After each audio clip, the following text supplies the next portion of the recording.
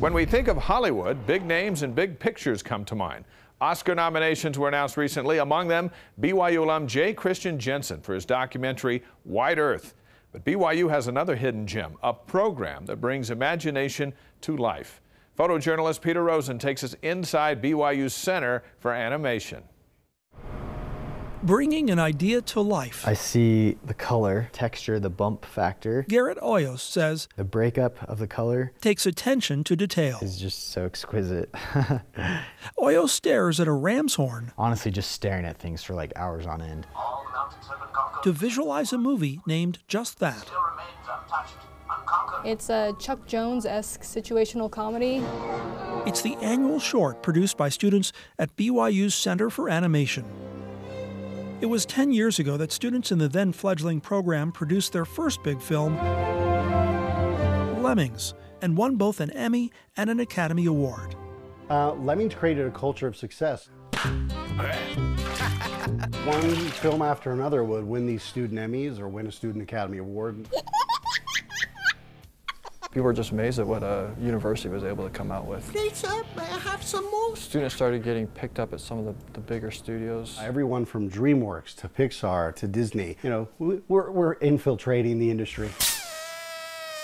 Now BYU alumni are named in the credits of at least 4 of 5 Golden Globe animated nominees. Thank you for this most informative talk. Book of Life, I did lighting. Nick Noggle was an early program graduate. I had graduated when they sent their first person from Pixar to check out the BYU program, and that's when things started to really pick up, because people at Pixar started talking about this program out in Provo, Utah. What are you doing here? One of the BYU films Noggle worked on caught the eye of a teenage Garrett Hoyos. It was my dream since I was in high school to come and do this. You guys want to go through the edit? Now Hoyos is Ramshorn's producer. Ricky, did you change the color of the bird? He leads big discussions on the smallest details. What do you guys think? The twinkle of an eye. So you guys think sparkles like no sparkles? A split-second expression. I don't think the acting is unrealistic. What we're doing is we're showing more than we need to.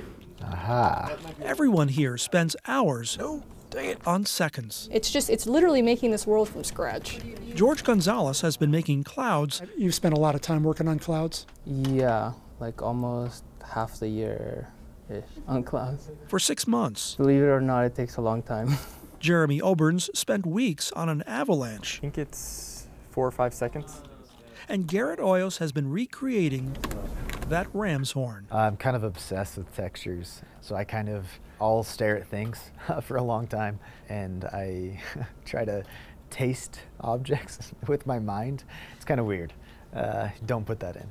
At some points, you're like, why am I doing this? But when you see it come to life, it's like, before they were just dead characters on a screen, but now I'm actually making them to move and like emote and do things. It's like, oh my gosh, it's so cool. It's the whole point of the illusion of life, and it's actually kind of addicting. Is it worth it?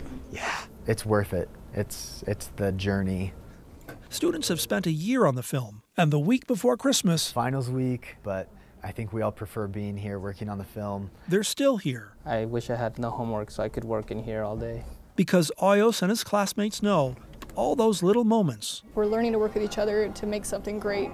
Could add up. Just making something beautiful. To something pretty special. If I can replicate real life in the computer, that's pretty neat. Neat indeed. Peter Rosen with that story.